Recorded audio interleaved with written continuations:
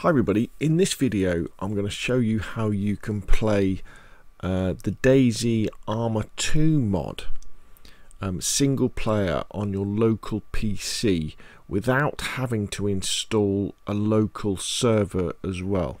Now funnily enough, if you want to play DayZ the Arma 2 mod, you don't actually use the DayZ Arma 2 mod that you download from Steam, but what you will need is to download, well, to buy and have installed Arma 2 and Arma 2 Operation Arrowhead as well. And then when you're installing Operation Arrowhead, I think it says, one of the things it says is install the Army of the Czech Republic.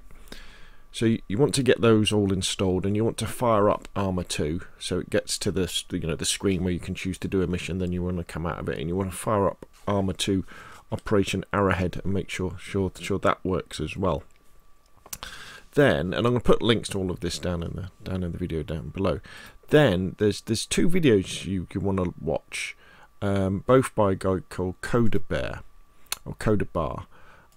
and he has two mods that enable you to play single player DayZ on your local DayZ Arma 2 mod on your local PC.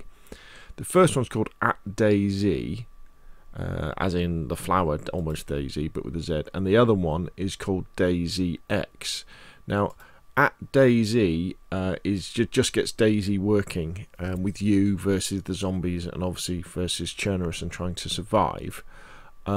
Whereas DayZ introduces AI elements as well, so there's AI bandits and things running around.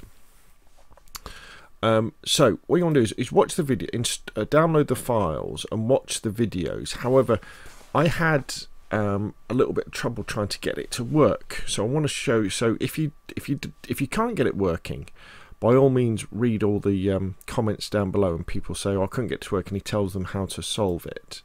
Especially in the DayZ descriptions, there's lots of stuff to how to solve it. But the way that I found to get it to work, which seemed to work very well, is when you download the files from him, here we go, onto your local computer, you'll end up with put them in two folders, so you'll get like a DayZ folder, a DayZ zip file you download. So extract that, and you'll get an @DayZ folder, which is, like we know this from modern DayZ, don't we? And we get the missions folder. And what you want to do is you want to copy that. So you'll be click copy, and then you want to take that over to your Operation Arrowhead folder, wherever that might be on your computer. It's called Arma 2 space Operation Arrowhead, and you just want to paste that in. And then what you want to do is, there's a missions folder as well. Just see if you've got a missions folder already. In other words, one that's called missions, and if there is, just copy the Chernarus, the DayZ_v042.c Chernarus PBO. Just copy that. If there isn't a missions folder, copy the whole thing. So copy the whole missions folder. So you'd want to right click copy, and then you want to take that over to your Operation Arrowhead missions folder, and you want to paste it in. Obviously, if you haven't got a missions folder, then do the whole thing. And then what you want to do as well is, with the DayZ zipped file that you'll download, you get the same thing. So copy the @DayZ folder, and then paste that into your Arma 2 Operation Arrowhead folder. So that'll appear again. That's the add-on there. That's the mod.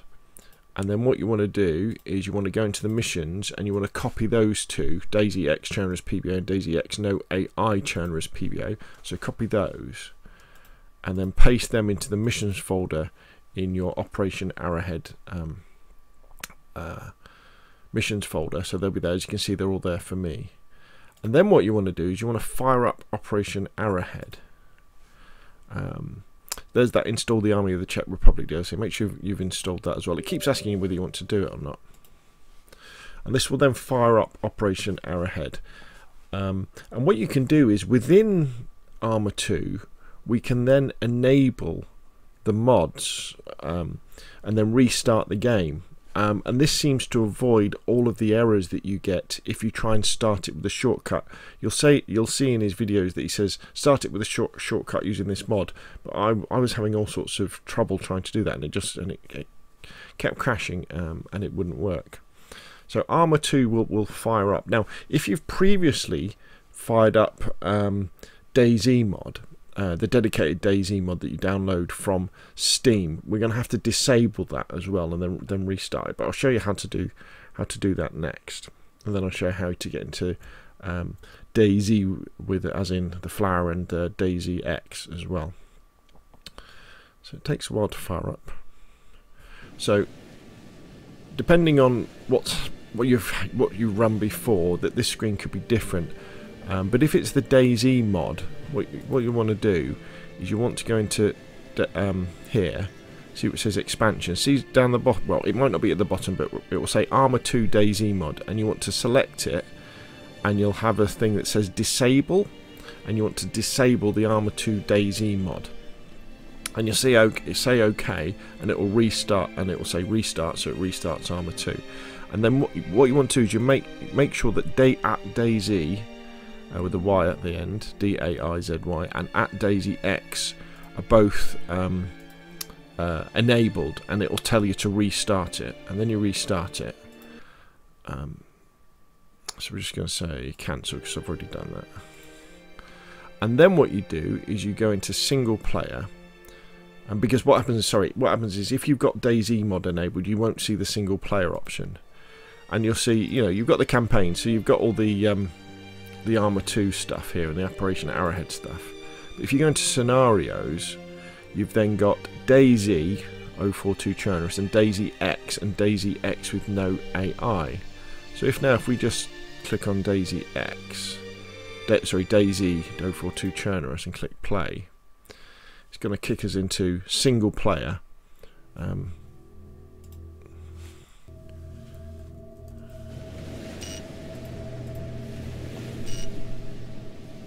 And there we go.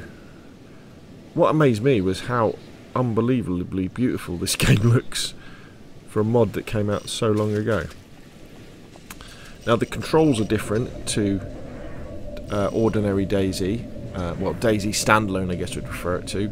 It's very Arma-like, so there's lots and lots of different controls. I think there's no... I don't think you can punch either. I think you've got a melee weapon before you can take on zombies. But there you go. But you're playing DayZ single player on your own local PC, so you don't have the problem of having to find a server that maybe has got massive ping and requires you to install all these other mods as well. You can actually play DayZ mod and enjoy it yourself. And as I say, there's DayZ X to explore, which has those AI in it, and there's DayZ DayZy, which seems to be more of a vanilla DayZ as well. Right, so there we go. Thank you very much to Kodabar for doing those mods and hanging on to those mods so that we can still kind of go back in time and experience DayZ mod on our own computers in our own time for a bit of DayZ history. Anyway, that's enough from me. Hopefully you found that useful. If you have, hit like. If you want to see more of the same, press subscribe, and I will of course see you again soon.